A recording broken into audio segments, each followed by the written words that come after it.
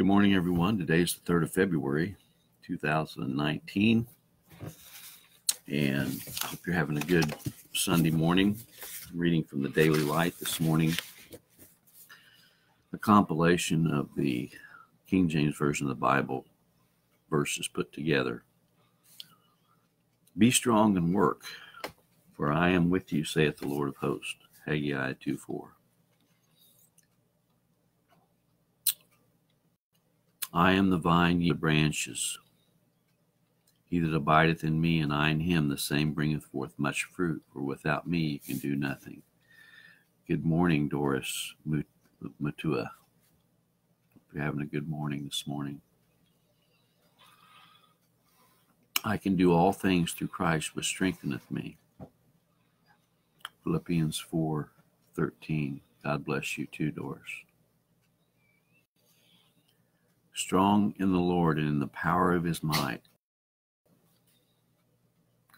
The joy of the Lord is Ephesians 6:10. Thus saith the Lord of hosts, let your hands be strong, ye that hear in these days these words by the mouth of the prophet. Strengthen ye the weak hands, and confirm the feeble knees. Say to them that are of a fearful heart, be strong, fear not. The Lord looked upon him and said, go in this thy might. Nehemiah 18 and Zechariah 18. If God be for us, who can be against us? Romans 8:31. Let us not be weary in well doing, for in due season we shall reap if we faint not. 2 Corinthians 4:1. Galatians 6:9. Thanks be to God, which giveth us the victory through our Lord Jesus Christ. 1 Corinthians 15:57. Well, I'm glad that we can trust in the Lord with all of our heart. Whether we're in Kenya, Africa, or we're in the United States, whether we're in India or Romania or Pakistan or Afghanistan or London, England, or Alberta, Canada, or South America, wherever we are, Jesus Christ is omnipresent. In him we live and move and have our being. He's with us all the time. He's holding us up. Donna Guthrie, Hodis, welcome aboard. He is strengthening us. He's giving us comfort. Where would we be without Christ? He's our everything. In him we live and move and have our being. There is no other mediator but Jesus Christ. He's the only mediator between God and man, Christ Jesus.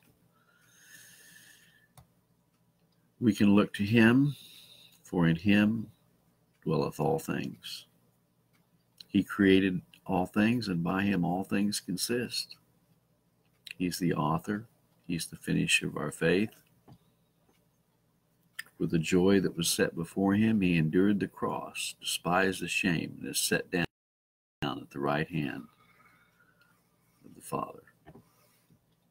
Well, I hope that this day we can find comfort in knowing that we have a friend that sticketh closer than a brother,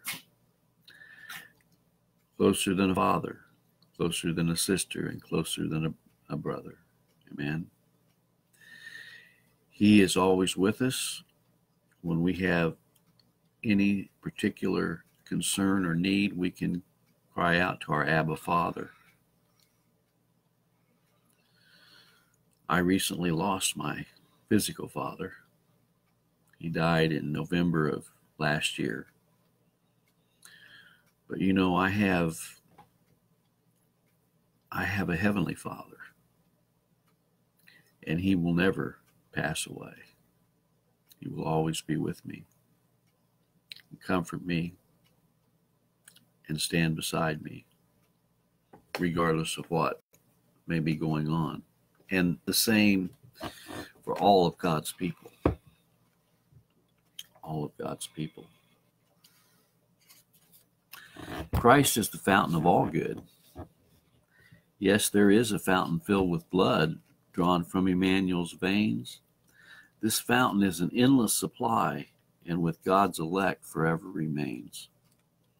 This everlasting water we drink of each day to replenish our souls along the pilgrim way.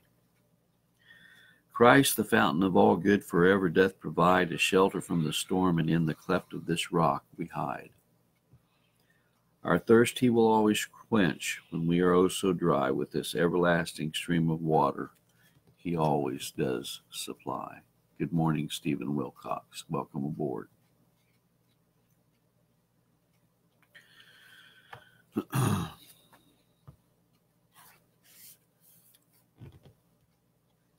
It is truly wonderful what the Lord has done by giving his chosen people his dear Son, the perfect sacrifice to atone for their sins that knew no beginning and never will end. This eternal, vital union gives comfort to the soul to know that our destiny, our Savior controls. Given to him before the foundation of the world, this eternal adoption has just begun to unfurl. Lord, let your marvelous grace speak to my soul when the waves of trouble over me roll. May I always cry out, Abba, Father, to you, knowing that forever I will be with you. You know,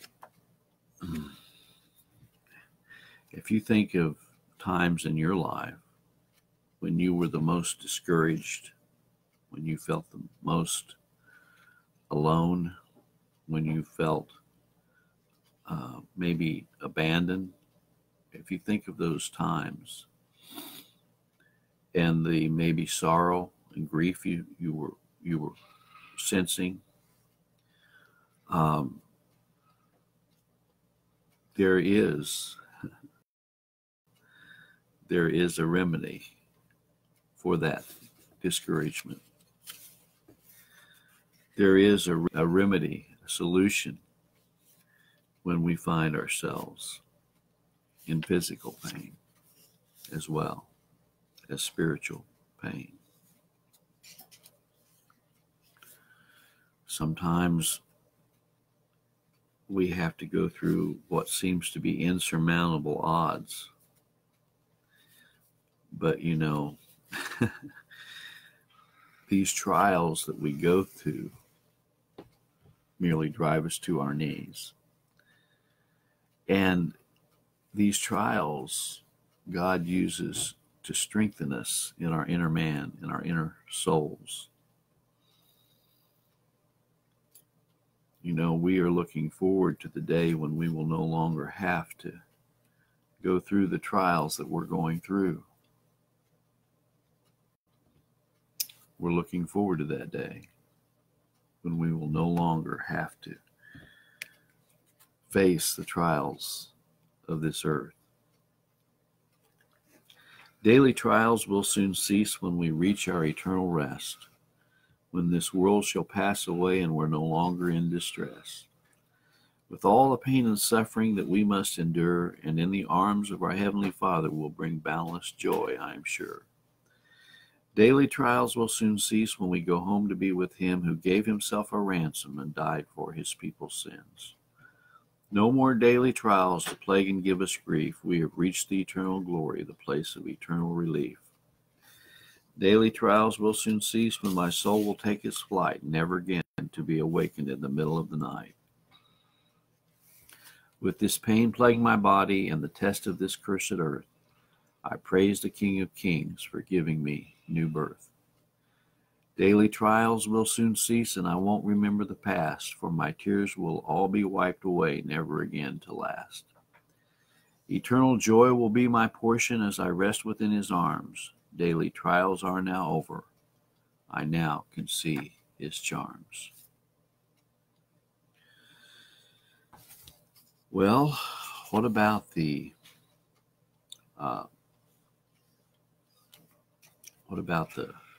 trials that you're going through this morning? Can you look to Christ to give you strength in the midst of all of this? Can you find comfort in knowing that he has done all things well?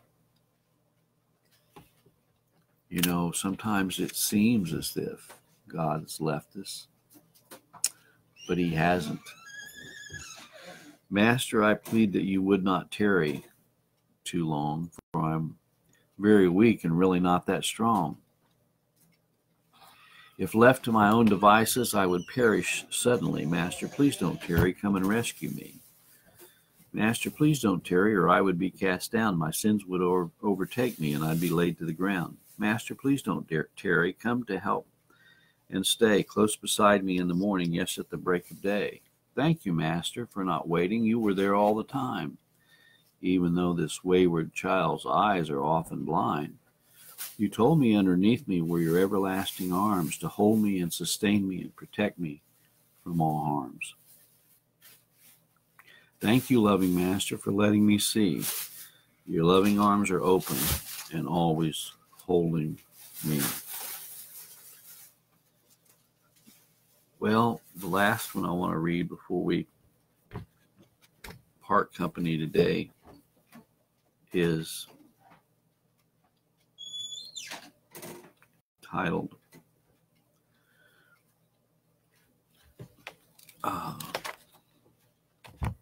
Where Sin Abounded. Forgetting those things of the past and remembering Christ daily for what he's done, where sin abounded, grace much more abounded for us. What a wonderful thing to think on when we remember our former sins. Grace is much more abounding for those who've been born again. He has cast all our sins as far as the east is from the west. This will stand up against the devil's accusations against us. This will always pass the test. What a wonderful thing to always remember that even though Satan is the great accuser of the brethren, grace is more abounding, assuring us a place in heaven. May the good Lord be with you today. It's my prayer. May you be encouraged in the things of the Lord. And you are in our prayers, and keep me and my family in your prayers as well. God bless.